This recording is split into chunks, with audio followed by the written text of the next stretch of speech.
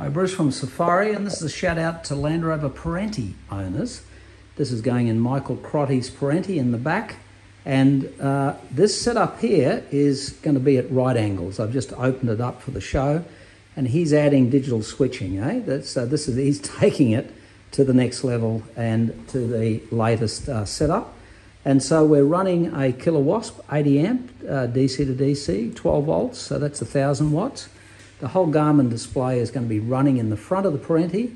We've got the turbo, we've got everything else set up here. He will wire into here, but isn't this such a compact setup, right? He will have absolutely full digital control, 20 outputs here, all from this board here. He will have the 2000 inverter running.